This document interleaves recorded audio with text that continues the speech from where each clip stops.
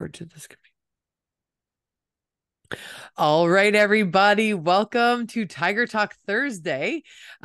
We have Rylee Foster in the house. This is episode 39 of transitioning to life after sports. And actually, we've got quite the spin on this one. So I'll give you a little backdrop on Rylee, and then she's going to share her amazing athletic career with us and what she's had to go through. So she is actually a Cambridge, Ontario native who is destined to be one of the greatest goalkeepers of all times when it comes to soccer. So ever since her introduction to the youth national team, Rylee has brought forth a unique and highly skilled mentality to the world of football.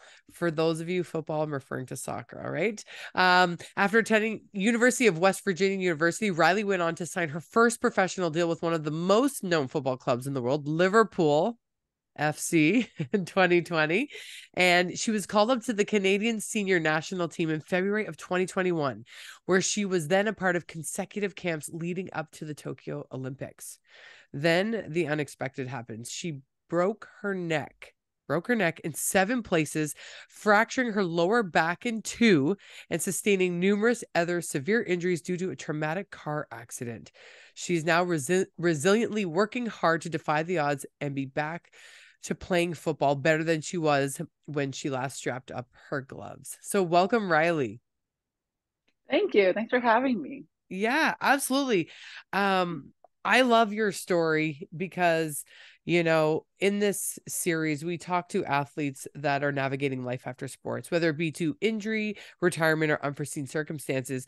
And typically there's no returning back to their sport at that time. But what's really neat is to see the transition you have gone through. And I want to go back to, let's start with your playing career as your younger years and how it took off, and then we'll get into the accident and what that transition was like with you. So kind of like your youngest memory, or do you come from a soccer family, or where's the love of soccer come from?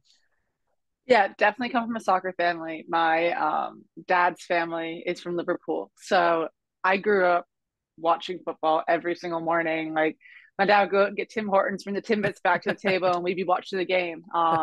But it was actually a motive for my parents to put me in because I was the extremely energetic, out of control child, and it was essentially free daycare.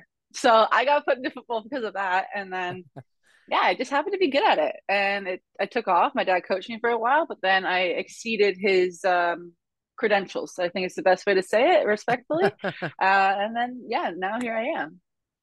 Amazing. So when you start to get those calls and other teams calling you up, did you feel that you were did you notice there was something different here, that you were really excelling at it, or like what was that? Because transitions are part of life and those new experiences. What would you say was the biggest change for you, or the biggest move when you had to transition? You're not under the roof of mom and dad anymore.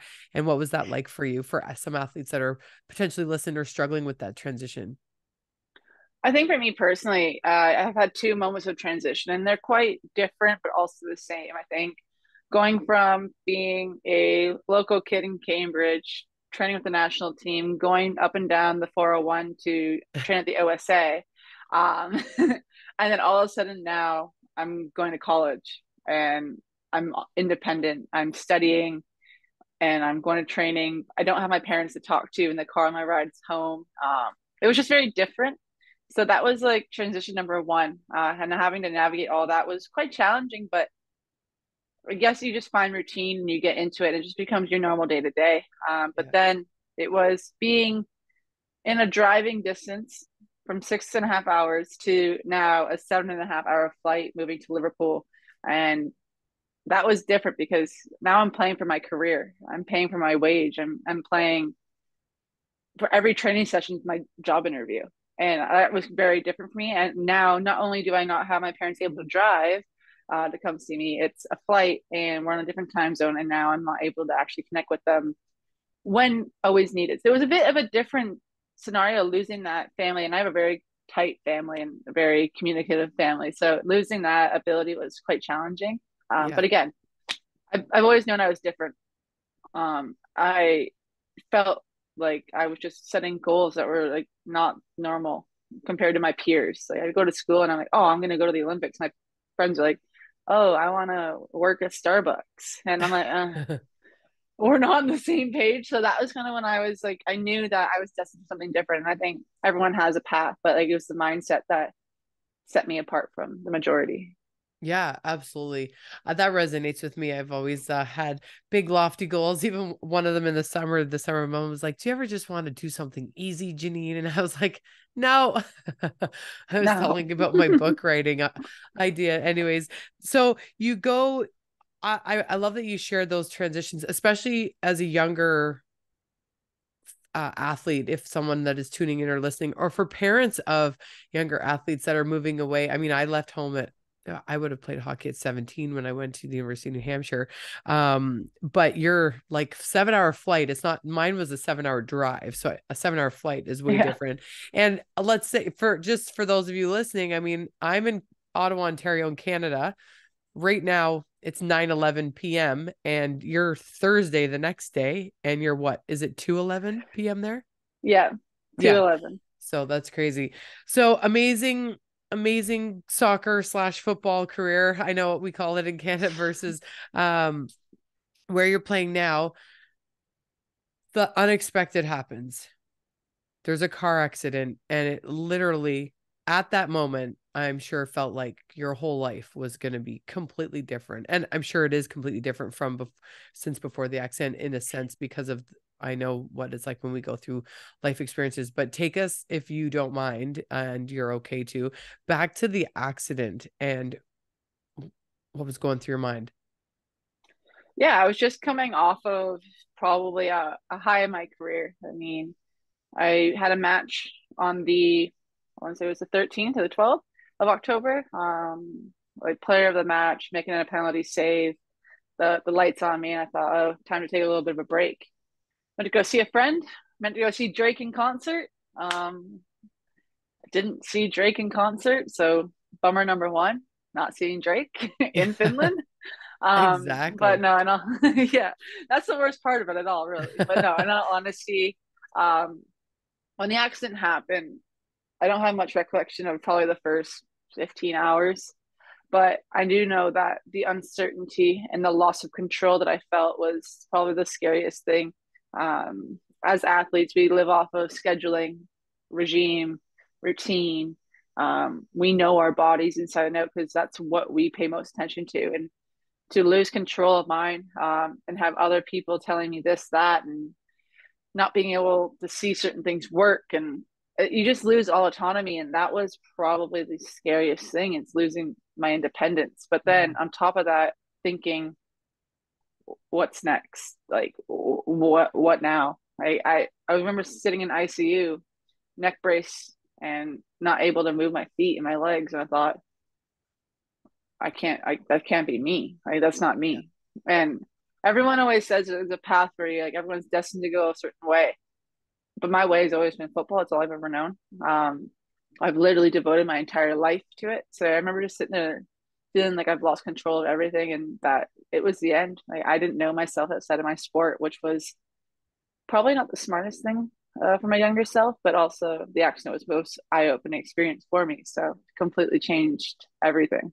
Yeah, it's crazy when you're saying that. I'm actually covered in chills right now. And a lot of the things that I speak to with the athletes is, because I do work with some younger athletes, and I'm like, sports are what you do. They're not who you are. Because for a long time, I identified with the athlete, and all the professional athletes that I've talked to on here, different, even no matter what sport, the older, wiser athletes that have come on, they've shared that their parents or someone had shared with them, sports are what you do, they're not who you are. And that was just like, wow. It's so simple, but it's so true. So I was just thinking that as you were sharing that, how important it is for parents, please, if you are listening in, and athletes, because you do need to dedicate what you dedicate to your sport. It is, you live and breathe it. You're proud to be a footballer, right? That gives you some swagger when you walk in the room, wouldn't you say? I mean, you're proud to put the jersey on. You're proud to be with your teammates, the traveling, getting off the plane. I remember getting off on trips and you have you're decked out in your team uniform. It brings you so much pride. I get actually worked up even just sharing that. So that was the first thing that came to me when I said, I was like, oh, your identity, like when you sat there. And I mean, your leg, you weren't moving from the hips down. Is that what you said? Or Yeah, like I could feel my legs, but I couldn't move my legs. mm, And it was the most reverse thing ever. Like, I remember jumping around dancing before I got in the car, and now I'm bedbound, catheter, looking around, and there's 60 plus year olds around me. And I just was like, what has happened in a blink of an eye? Wow. And so Yeah. what's next? So like, if you could take us back to kind of that emotional and that journey of, this wondering, okay, what now? Like, who am I without soccer? Because that's where my destiny was in your vision. Um, you must have felt, I would imagine, if you felt that disconnect, like, did you feel you went through a little, like, what was the time frame? And was there like a depression type feeling, or like for someone who's going through it, I just want to really normalize for another athlete who might be injured or worried about what's next. Cause sometimes I feel like people feel like it's a negative if you think they're down or they're not feeling, because as athletes, we're so used to being the Yeah. happy-go-lucky, energetic one, right? And then they're like, oh no, they're Yeah. going to get depressed and they're never going to come back from this. But did you go to that dark place? Yeah. 100%. I think in my circumstances, you would have to be absolutely insane, psychotic even, to not go through the emotional turmoil that I went through.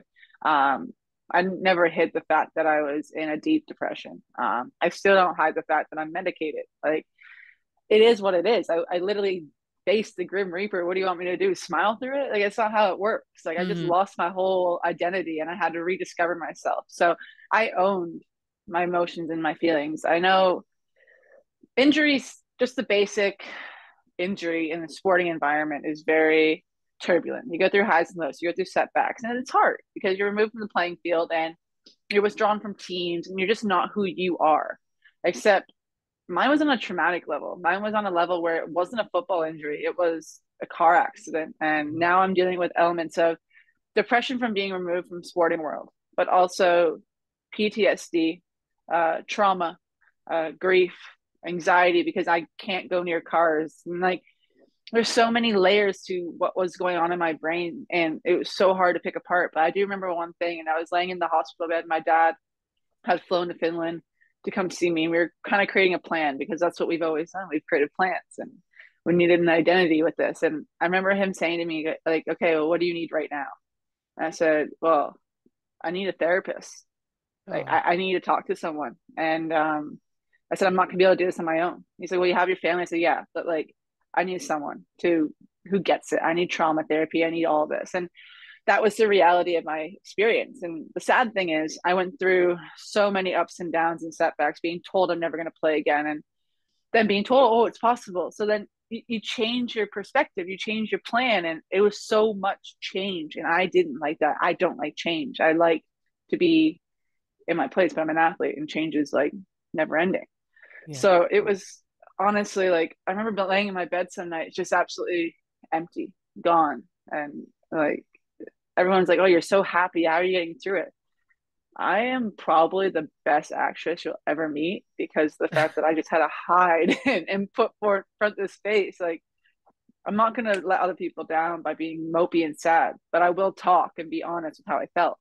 Uh, Um, yeah, it was so hard. It was hard. no, That's the easiest way to that say it. honestly resonates with me. I remember when one of my fitness studios going through a bankruptcy. I was bawling my eyes out in my car, but I had a full fitness studio that I had to go show face in. And as I think what it is for me when I hear you say that, you're professional and you're not trying to make everyone else feel sorry for you. So even when I went through breast cancer, I mean, my friends are always like, don't you feel sorry for yourself? Why are you so happy? And I'm like, well, it's not going to take my cancer away.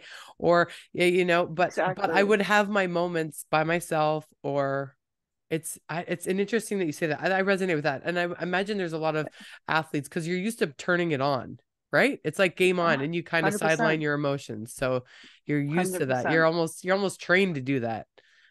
Exactly. And I was talking to some of the guys out training today, actually, and they asked me, like, do you cry? Like, what's having, because I have an interview coming out tonight. And I said, well, was it hard? Like, do you get emotional? I was like, I actually never cried. Like, I never cried. I got the Halo on and I cried then because my life was literally over. But Yeah.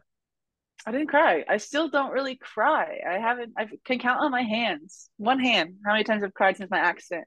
And that goes to share, like, you do put a game face on. Your job is to when you're an athlete and you play at the professional level, your job's to entertain. That's Hmm. what you are. You're a professional entertainer. People come and watch you play, and you just have to be like loving what you do. But when you're interacting with fans, no fan wants you to like. You don't want to hear someone else's sob story. So why am I going to go tell someone else my sob story? Like my job is to make you happy. So I'm gonna do my job still, even if I'm incapacitated or whatever it might be. So yeah, it was a really hard balance to like make sure that I was putting myself first, while Yeah. still being able to do my job at some level. So, yeah, and that's the tough one. And it's almost because you're almost getting still the same attention, but from a different side. So it's not until the attention is kind of quiet, that I find you really have to get a chance to process those emotions. So I imagine too, like when you're first in the accident, it's game on, but it's the attention you're getting. It's like you're a professional athlete, but it's just a magnitude of a ton of other attention, right? And then when it's kind of quiet, it's like, what the hell just happened? Does that resonate with you? Did you kind of feel that? Yeah, yeah. So like I would say it's one of those things. My accident has been in the public eye, and I was okay with that because there's an element of giving back to the people, and I knew my story could change lives. Also, being the open character that I am, I wanted to make sure that people knew that I was progressing, and knowing the potential that it was going to be one of the biggest comebacks in history. It's like I'm You going to be like a open. I'm going to share my challenge. You love story. a challenge. yeah, yeah. So I I put myself out You're there. like, It's let's like do I this. like yeah. I'm like I'm signing the contract. I'm doing this. Like I'll make the comeback. And I guess I actually texted my therapist. He's a great guy, by the way. I have him on speed dial. Like he is legend. Shout out to Mark. But basically, Who's your therapist? I remember Mark. He's a legend. He's with Willow Grove, and honestly, 10 out of 10. Nice. But basically, I remember sending him a message when I got to New Zealand, signed my contract. I worked all this time, and the attention was positive.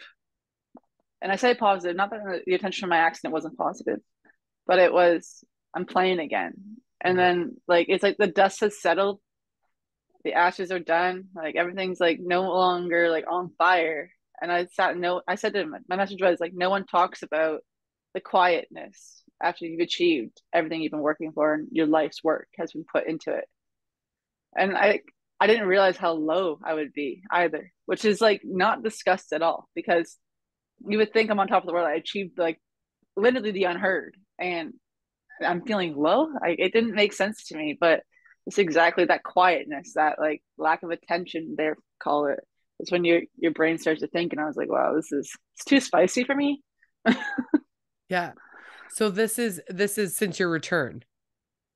Yeah, So, because let's go back. I want to talk about that, but that makes a lot of sense because, as athletes, we're so used to the external validation, and then it's like the cheering. You're used to it all. And that's an interesting perspective. So you're told you're never going to play again. yeah. How long is that period until when did you have a moment where you're like, this might not be my reality? So, and when I think about this topic and this series about life after sports, for some athletes, your injury might not be career ending, even though it feels like it. And what was that transition like for you? How do you go from, I mean, you kind of strike me as someone who's, if I said, all right, you got to jump over this fire, you just be like, okay, let's figure it out. So you kind of, Well, you that's exactly shift. what it was like. So like I remember being in hospital in Finland, and this is like kind of off topic but on topic. They said in order for you to leave the hospital and to be able to fly home, you need to be able to sit yourself up and do this upright X-ray. I was like, I'm doing that X-ray.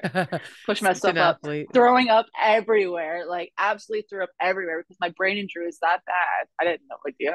I'm pushing myself up. So that was probably part one. When I was told that I would be fine in Finland, 3 months gonna be back playing. Oh, sweet. Like I'm good.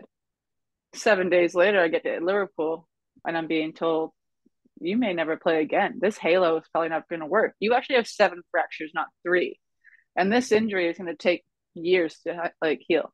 And I remember thinking like, hmm, that's been interesting. That's not what I was told. Like I had the game plan already figured out. I knew what was going to happen, and then Mm. now it's like throw this curveball. Like you actually might need like spinal fusion surgery, and you're probably never going to be independent again, let alone like be able to move your head up and down, left to right.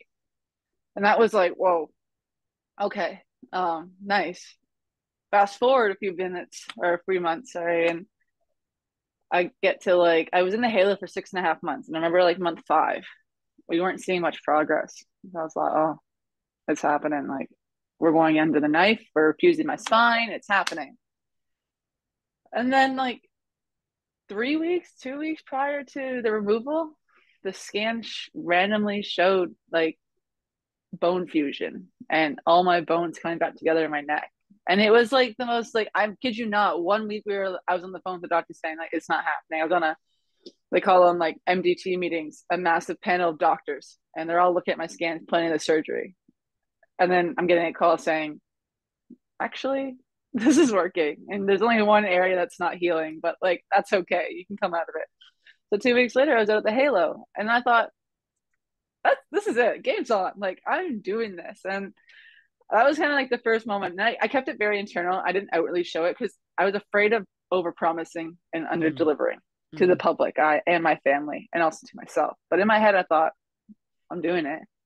And then when I was in rehab, I had a lot of setbacks. I had a torn quad in rehab. How you tear a quad in rehab? News to me.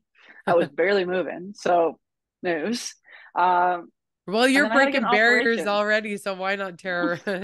Exactly. I was like, I just had to even the body out. But like the reality was like it was just so backwards. And I thought, oh, maybe this isn't for me. This is hard. Like this rehab is like, oh, it was so vigorous. It's 6 hours a day, every single day of the week.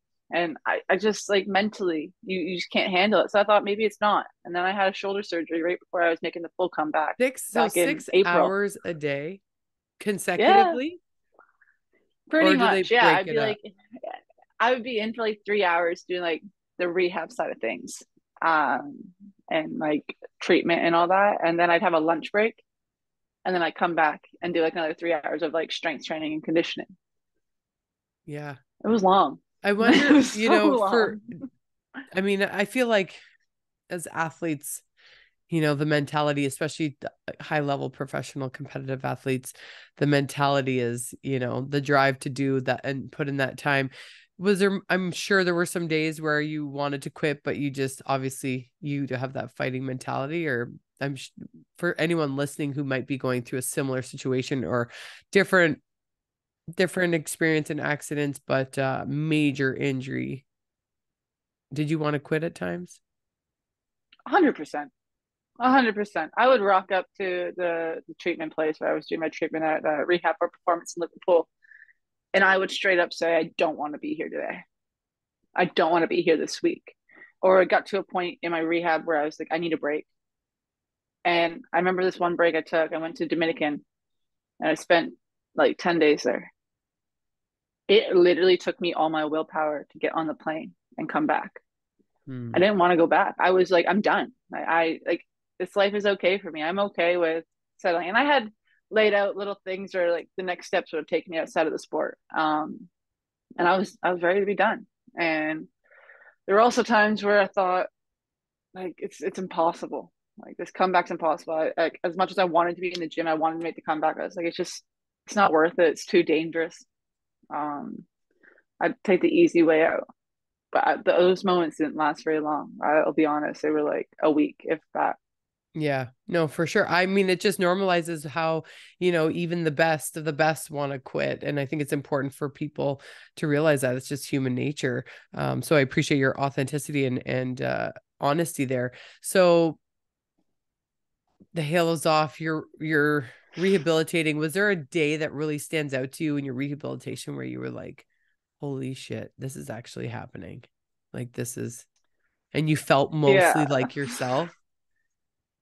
I think there was a moment, I wouldn't say I was exactly myself, but it was like the 2.0 version of me. I was laying on one of the treatment beds with this device attached to my head with chains hanging off of it and weight attached to it. And I was curling it with my neck. Oh, wow. And I thought, yeah, like full on Mike Tyson mode, curling weight. Seriously. What Like, would you be doing this it was like insane. this? Like you're trying to curl like this? Yeah.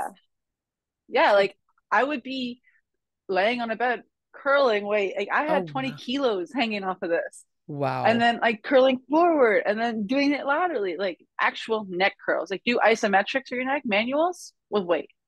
Wow. And I thought to myself a couple times, like I remember talking to my family, telling the stories. And I'm like, there's no way in heck I'm doing all this for no reason. There's no way. Like why am I doing this? And in my head, I'm thinking, no, this is the moment. This is the drop of the coin. I'm this strong. And I remember my numbers being like equivalent to like rugby players. And I thought, yeah, my neck's never breaking again. Like I I'm love good. I love So it. I talk to a lot of younger athletes, and the big one that comes up for them is confidence. And you can tell you've got lots of confidence, which is great. And you need that. I do believe, I mean, you got to have a certain level of confidence and belief in yourself to get to that next level. But what advice would you say for some younger athletes who are maybe struggling with confidence? What advice would you give them? I think it's trust. And that's kind of like a double-edged sword, but trust yourself. Like I in professional sport, but also in the elite level of sport, going up to want to be the top, and you struggle with confidence. And I went through that as a kid, and the one thing that I could always count on with myself, I could expect myself and count on myself to perform every single day, whether it was 100%, 90%, 10%. I was given 100% of whatever was in that tank, and I knew that no matter what the external factors were, I was showing up. You're where you are for a reason.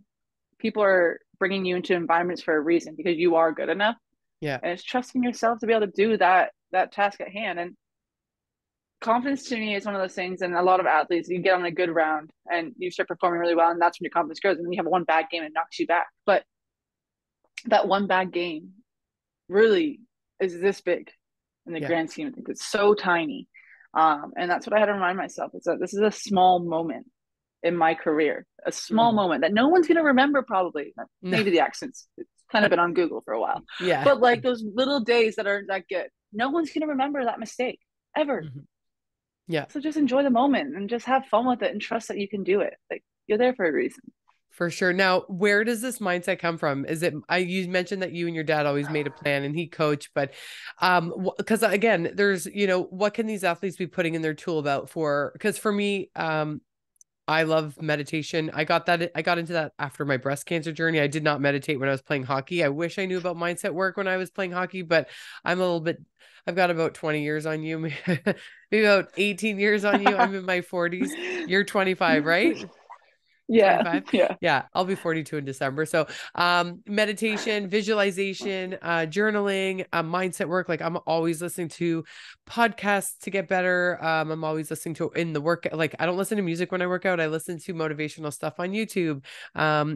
Did you do any of that stuff growing up, or what do you do when you're not playing football? Yeah. So growing up, my dad and I used to work on this a lot. And it was because I used to get in my head a lot, my own head. Like it was crazy. I was like, the problem was never my talent, it was my own brain. And That's we the used way it to always drive, and is my for dad, people. Yeah. always, Yeah. always. And like, we used to drive down the 401, an hour and a half drive to Toronto on the daily. And my dad would be like, okay, I want you to practice your visualization. I want you to practice making that save in your head. Close your eyes and just think. And it's so weird to think about, but like, that's what my dad had me doing at a young Oh, I age. just But got chills. Your dad's a smart I man. know Yeah. my dad did a lot of research, and I'll give him the credit. But I will say my resilience and my mentality actually comes away from the sporting world. It's watching my parents and my sisters sacrifice everything, and watching them go through tough times because we had to play sports. And that was just the reality. Watching my parents leave their job and seeing how much effort and time and energy that they put in and sacrifices they made just for us kids to play the sport that we love and to be successful. So I guess the determination and the mentality comes from that, seeing it in a blue collar mentality and Yeah. seeing that literally every single thing that you do every single day counts towards something. Like nothing gets handed to you. It comes with sacrifices and it comes with tough times. And my parents were the epitome of that. My mom being hearing impaired, completely deaf, working and being a real estate agent and having to do phone calls and not hearing anyone. Like that's what I got to witness. My dad, like literally giving up job promotions just so we could go to sport. Like that's what I grew up watching. And I Wow. think that's humbling, but also shows a mindset of what it takes to be the best and get to the top. Yeah, absolutely.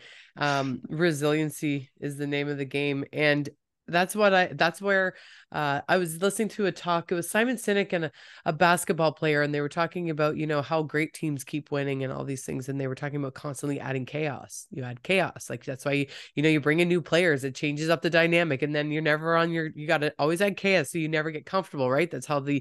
opposing team gets better.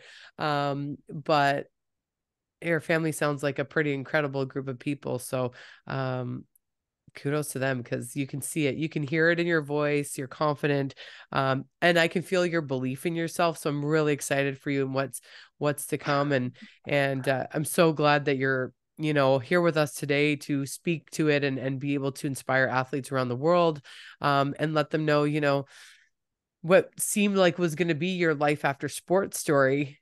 It's kind of the beginning of your comeback story, and that we don't know where that is yet. So any final words for anyone listening, kind of on the topic around, again, it's those unforeseen circumstances that really change our lives, and when we're having to go through them, any maybe something I haven't asked or something that you've had gone through behind closed doors, because the main mission of these conversations is to help those suffering in silence around the globe and let them know, you're not alone.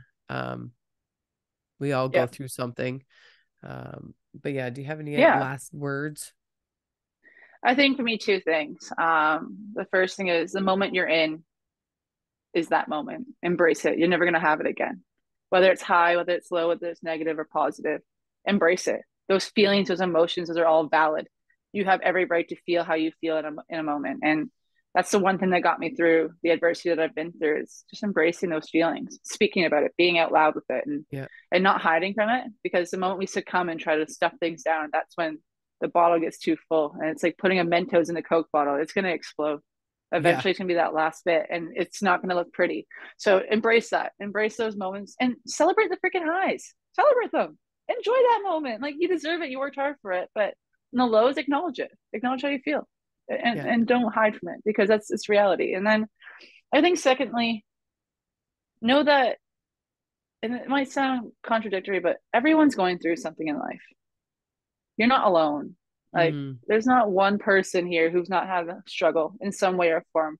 Everyone's struggles are different. Don't get me wrong, the severity is different, but there's always someone else out there. And that's what I used to remind myself is there's people in different countries right now that are going through war. There's mm. people who are homeless. There's people who are struggling mentally and they can't fix it. They don't have access to fix it in the people. Yeah. So embrace that you are fortunate to be here and you're not alone. And together, I think if we just acknowledge that, um, the world will be such a better place. I agree. Great advice. And I'm so glad that you said yes to this conversation. For those of you that are tuning in, this is already episode 39 of Tiger Talk Thursday, and this is of transitioning to life after sports. But Riley's got a bit of a twist on it for those soccer/football fans out there.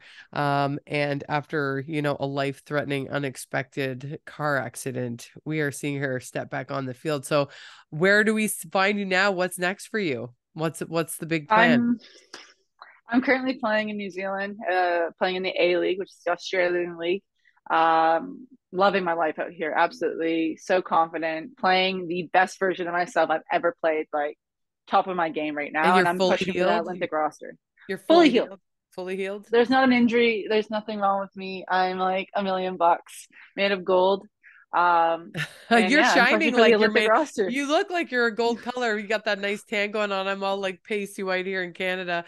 You got a beautiful glow going on. No, I love it. Okay, Thank wait. you. Thank you. Yeah. So chase the Awesome. Olympics, and that's what my goal is. I want to be on that roster. I'm doing everything in my power to be back in the squad and get back on tour with the girls. So hopefully that's what's next. If not, just keep on pushing the barriers and knocking on doors.